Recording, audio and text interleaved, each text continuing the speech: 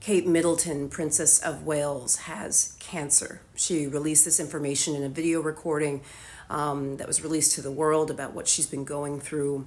She mentions that she had major abdominal surgery, at which time it was thought that her condition was non-cancerous.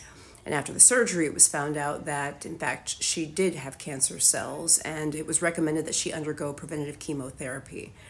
According to a statement by the palace, she's been undergoing preventative chemotherapy since February. This is big, huge, important, life-changing news. Cancer is tough for everyone. It is tough for everyone. And Princess Kate is a young woman.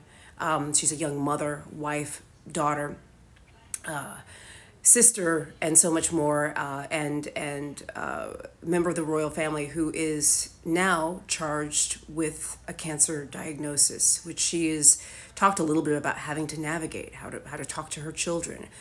Cancer affects us emotionally, mentally. It affects us physically. It affects our bodies. It changes our bodies.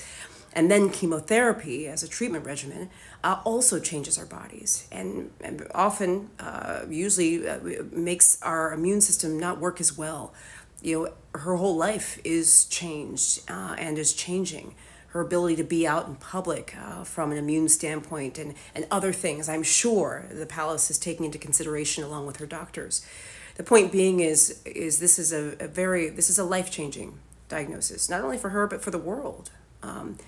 And what's important now is that Kate Middleton and her family have the time and the space and the respect and the love and the prayers that they need to cope with this and to allow her to heal. Princess Kate, we are praying for you, and we are wishing you well.